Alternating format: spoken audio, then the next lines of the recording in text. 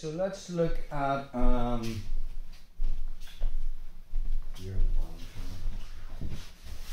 so we were playing this guard passing mesocycle. We never go past the toe line. I get Tyrone on his back, and then from this position we can start. I don't want his feet pointing at me, so we looked at moving into split squat. So now I'm starting to get past his knee line and control his hip line. So obviously from this position now, as I start to look for upper body control, walk his hips back, the next stage of the pass is moving from control of his hips to control of the head.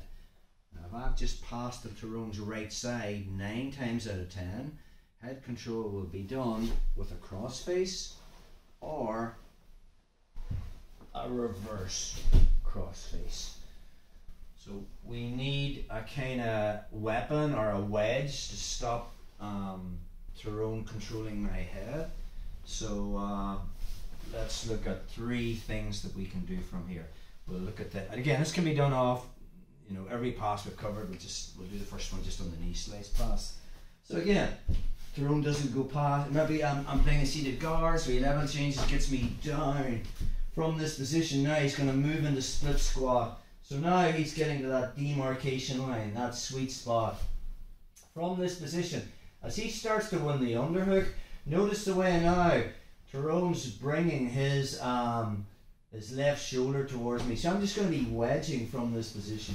My hand is not letting him come down to this position.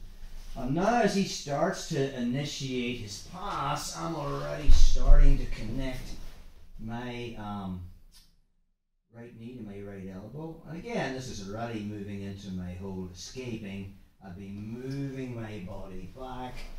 And now from here, Tyrone's not going to stay there. He's probably going to try and get back to his knees again. If we look at that from a Torianda pass. So our first one's really just framing with our hand on the shoulder. If we just go from a Torianda pass position. So he cuts an angle. And as he moves in. So again, from here, my right hand is just going to be framing on his left shoulder, sort of left bicep, where his bicep meets his shoulder. And now from there, I'm starting to connect my right knee to my right elbow. He wants to close the distance, and I'm wedging to keep him back. And now from this position, I can start to re-guard, get my center line back. Anytime he cuts an angle, I want to get my center line back. So just one more time on that one. So he makes his grips, he cuts the angle, and I'm just framing. So my right hand is connected, and even though he's pushing this way, I can start to connect my right knee to my right elbow. And now I'll be moving my head back. And from, I mean, if I cannot get my knee past his hip when we end up here, and I feel he's about to pass, my leg's coming over, and we're under a scissor guard position. As Tyrone tries to continue the pass, he'll probably push that leg down, and as he does, I'm back into re-guarding. Now sometimes what can happen is, so I'm going to say, bro, if he's really tight with that shoulder, sometimes you just don't have the profile to put your hand on his shoulder, so we'll look for the collar instead. So if he goes for that same pass again, maybe now he's turned. So now he's slightly more into the pass, so my hand is fine if I'm more here, but if I'm more here, I don't really just have the angle to make that wedge. So my right hand's just going to find that collar.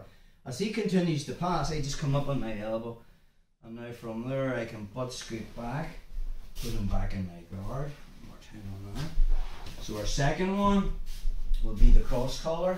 He makes grips, he cuts an angle. See the way now he's kind of more into the pass, he's more perpendicular. So my right hand, just move this way, bro. My right hand finds that collar. And now from there I'll build the base to my elbow. Now I need to get my center line back and just move my hips back. And get back into being offensive from that position again. Maybe he's cut the corner even more. So now I can't even find the collar. Notice the way he's turned even more. So this time we can find the wrist. So even though he's made the grip on the pants, my right hand finds his left wrist. Now I need to get my head higher than his as a stiff arm, and even though he's driving my feet into the mat, I put them on the mat. And now I can get my centre line back by just moving my hips away as he tries to initiate the pass. I'm back into making grips, getting my centre line back and being offensive. So hand on the shoulder, cross collar, or on the wrist by whatever pass he uses.